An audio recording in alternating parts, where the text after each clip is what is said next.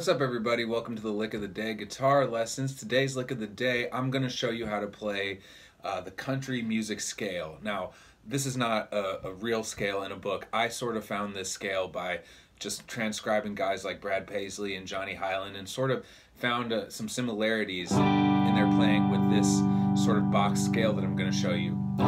Now, this scale works over dominant seventh chords. So, with country guitar playing, and not all type of country, not the more modern country, but stuff that involves like chicken picking, like working man blues, Merle Haggard, That's All Right Mama, Elvis Presley, 6 Days on the Road, these type of songs where they're all major chords and typically the beat is sort of a 2-beat or a train beat. You assume that all the chords are dominant. So when you see major, you know, G to C to D, it's like a blues. You assume, okay, G7, C7, D7, G7. So that's how we're going to treat these chords. Now I'm going to do this in the key of G to sort of demonstrate some of the open string possibilities. The scale is out of, everybody knows this sort of, that kind of box. Really it's E minor. Like your E minor pentatonic. But we're going to add some notes that maybe you wouldn't normally add. So here's the scale. Starting on G.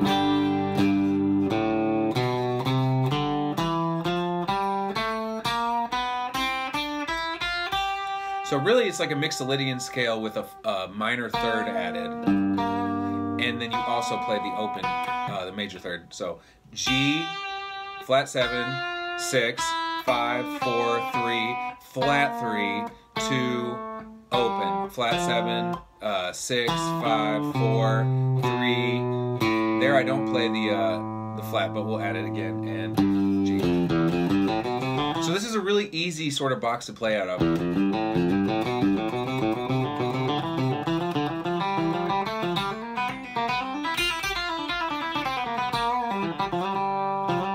Here I'm sliding into my unison Gs. I'll do that all the time. Now, in this scale, we have all sorts of possibilities we can do. First of all, like the most probably basic country lick you can do is, right? So that's starting on G, walking up to the third. So that's the kind of playing we're talking about.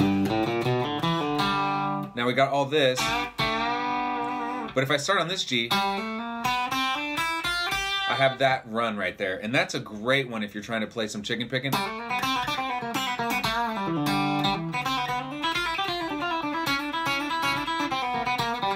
you can add all the chromatics, like right here. You've got the sharp 4, or the tritone, the blue note.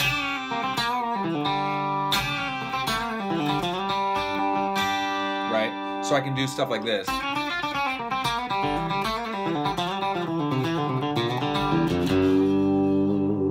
And this is all in my G pattern. Now, also we have a bunch of bends that we can throw in there. Everybody knows this, like I said before, but what if we bend up this note, and then we can bend up to any of the notes above it in the scale.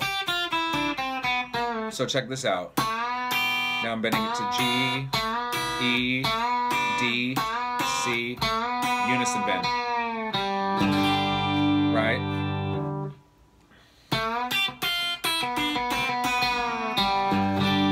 Okay, so we've got that.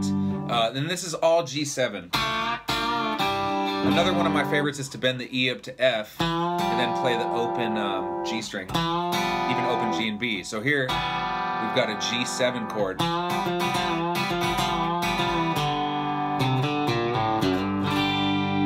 And the scale is just a way to sort of start and sort of see like some of the more prevalent notes, but as you get better at the scale, you can totally break out of it and go into other stuff. So there I'm just adding some passing tones. And then another noteworthy lick is this. Now this I'm playing the minor third and the major third, and I use this all the time. I love the sound of that dissonance, that half step. You're going to hear it in all kinds of music across the board.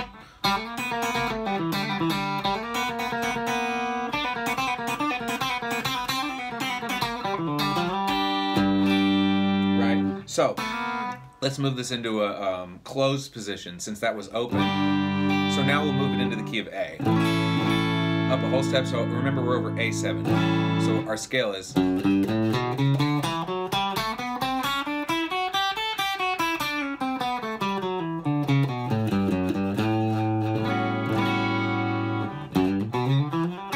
Up.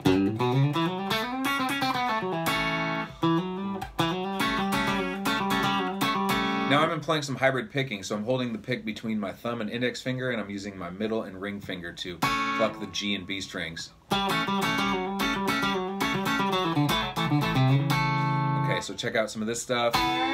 Same with that bend. Right, if we have an A7 chord, this is a great bend. This is our 2 up to the 3rd, the 5th, and the flat 7. So you've got 3, 5, flat 7. Just like that. There's a perfect A7 chord. If you can get that. And of course, as you go up the neck, like in the key of D, for instance, that bend's going to be a lot easier. But back down to here. Here we got this lick. I always love to start runs out like this.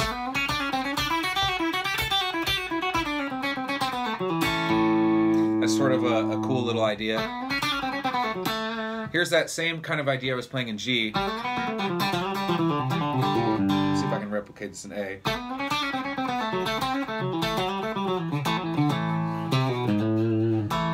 Not as easy in the closed position, but hey.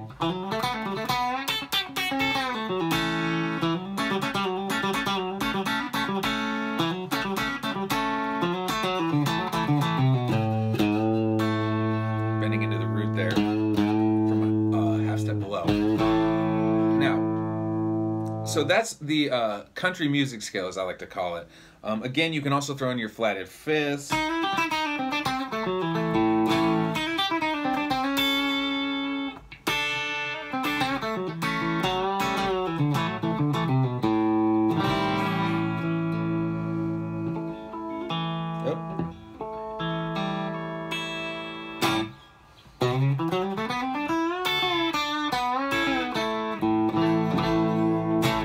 So let me know if you found this helpful.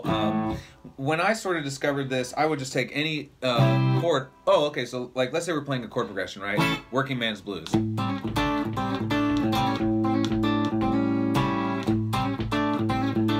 I'm soloing over this chord.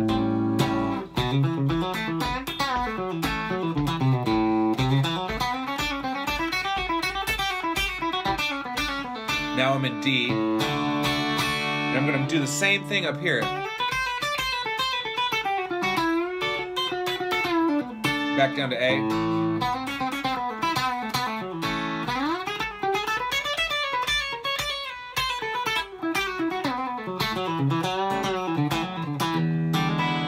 So I can do it over any of the chords. I just move it up.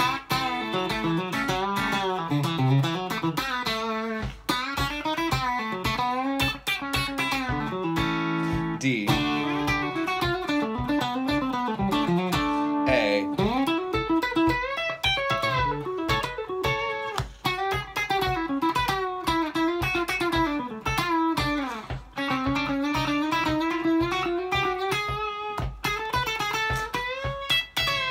I can get into some other stuff. And right there, I also love to do this where I go, you can slide this lick up. And that takes you right into the next chord. Here I'm in D.